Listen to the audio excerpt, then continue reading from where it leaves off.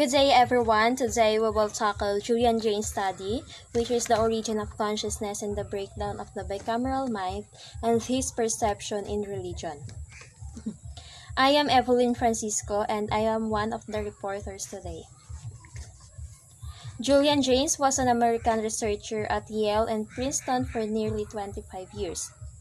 He was born on February 27, 1920 in West Newton, Massachusetts, United States. He was died on November 17, 1997 at the age of 77 at Charlottetown, Prince Edward, Canada. In the beginning of the book, Jaynes asked, "The consciousness that is my self of selves, that is everything and yet nothing at all. What is it and where did it come from and why?" And sinagot din naman ni Jaynes sa pamamagitan ng paglalahad ng isang bersyon ng kasaysayan na kung saan ang mga tao ay hindi paganap na may kamalayan. Hanggang sa 3,000 taon na ang nakalilipas, sa halip ay umaasa pa rin sa dalawang bahagi or the bicameral mind na ang kalahati ay nagsasabi or nagsasalita sa pamamagitan ng tinig ng Diyos na may patnubay sa tuwing may mahirap na sitwasyon. The Origin of Consciousness and the Breakdown of the Bicameral Mind. It was published on 1976. It tells story of how mankind learned to think. Critics describe is a bizarre or kakaiba and reckless masterpiece. The book addresses problematic nature of consciousness, the ability to introspect, which Jaynes' view must be distinguished from the sensory awareness and the other process of cognition. His proposed solution. Consciousness is a learned behavior. In turn points the origin of consciousness in ancient human history rather than metaphysical or evolutionary processes. The bicameral mind, characterized not by anything like the consciousness was experienced today, but was divided into two parts. First, the subsequent and non-conscious man who operated like organic automaton. Second, the gods that man hallucinated who guided him through the world. To support such as extraordinary claim, Jaynes gathers a wealth of evidence by studying literature, archaeology, history, and the possible echoes of the bicameralism in the psychology and neurology. The work was broken into 3 books. First, The Mind of Man. It explores issues of modern understandings of consciousness in order to introduce the concepts of bicameral mind, followed by the neurological evidence to support the possibility of this ancient and alien form of mind. Second, The Witness of History. It explores archaeological, historical evidence to support Jaynes' claim of the nature and organizational power of the bicameral mind. He also consults ancient literature like the Iliad and the Odyssey and even the Old Testament. In his first book, his radical understanding of the bicameral mind was emerged. He holds that the bicameral mind was organized around twin language centers in the brain. The right hemisphere of the brain is responsible to speak. Ito yung nagsasabi or nagko-command into our left brain kung ano ba yung dapat gagawin or ano yung gagawin. While the left hemisphere of the brain is to listen and obey. Kung ano yung sasabihin ng right brain or the right hemisphere of the brain ay susundin ng left hemisphere of the brain. For example, may nagbulong sa akin or yung God na may nagbulong sa akin na gawin ko or halimbawa, apakan ko yung bagay na yon or apakan ko yung pako na nakausli. Without thinking or walang pag-aalinlangan, hindi ko na pag-iisipan kung tama ba yon or hindi, ay gagawin ko yon dahil nga yun yung sinabi sa akin or yun yung binulong sa akin.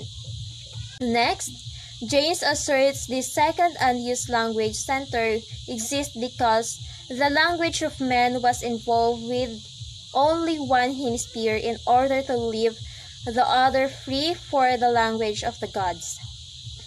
He believes that this use of language means not only the consciousness came after language, but so did the bicameral mind. In his examination of functionality of the left and right side of the brain, Jaynes asserts that the two hemispheres can operate independently as if they were almost different people. In the bicameral mind, the right side organizes experience and utilizing the language center of the right hemisphere issued order to the left side of the brain, form of the hallucinated language that was recognized as a god.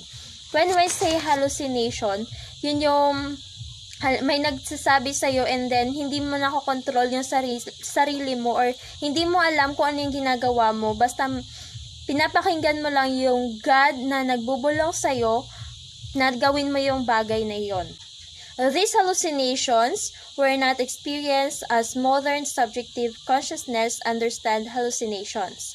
Jaynes states that the three was no I or subjective consequence to experience the hallucination.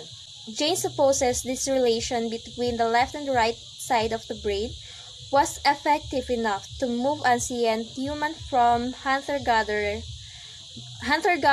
groups to simple societies, all the way up the scales of complexity to the ancient Mesopotamian, Asian, and American civilizations. The most important aspect of the second book is the exploration of how the bicameral mind was not perfect. As civilization became increasingly complex and a series of natural disasters rocked the ancient Mediterranean world, Jaynes supposed that the bicameral mind broke down. How? Jaynes holds that the adaptation that led the bicameral mind, that of language, was also the first factor to weaken it. As language evolved in complexity and began to take on written form, it exerted a social control that made the hallucinated voices of the god less necessary. This exacerbated the decline of hallucination as subjective consciousness is on written form. It exerted a social control that made the hallucinated voices of the god less necessary.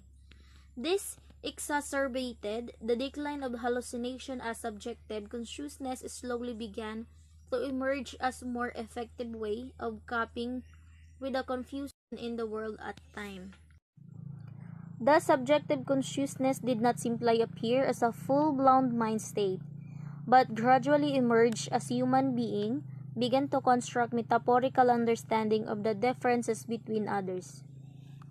The understanding developed that if others were different from each another, held different beliefs and opinions, then maybe there was something inside them that made them different.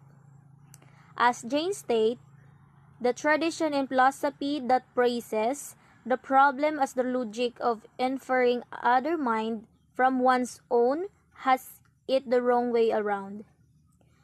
We may first unconsciously suppose other consciousness, and then infer our own by generalization. Jaynes examined literature, philosophy, and history in order to bear out the slowly emergence of consciousness from the ruins of the culture of the bicameral mind. He finds some evidence for the emergence of consciousness and shifting usage of words in the ancient epics, moving from simple description of the world, the metaphorical application of internal spaces associated with feeling and eventually thought.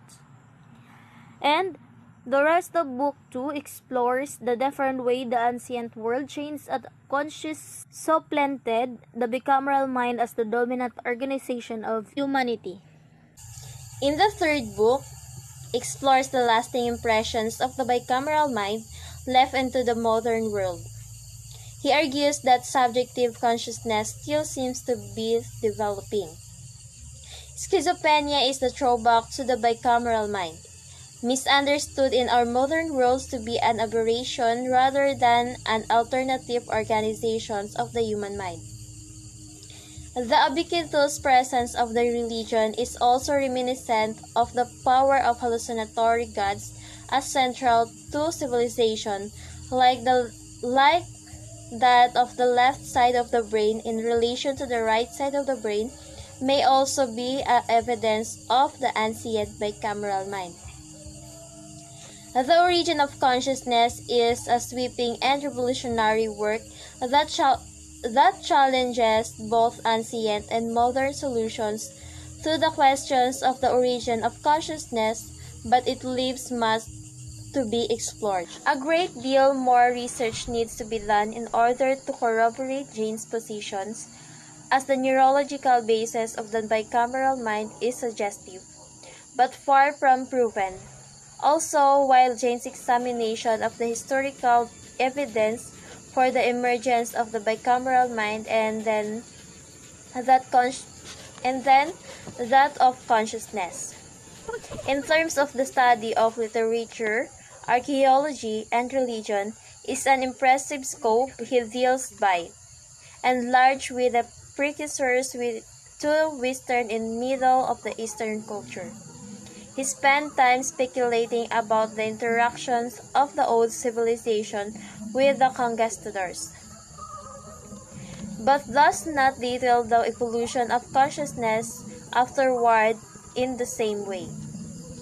He explores the evolution of Mediterranean consciousness. As for the Asian civilization, he briefly alludes to Japan and Vedic religions, but gives not present evidence of the bicameral mind in Asia. Still, The Origin of Consciousness is a powerful work that reveals the range of possibilities still open in exploration of consciousness, even as it seeks to provide a solution of a problem.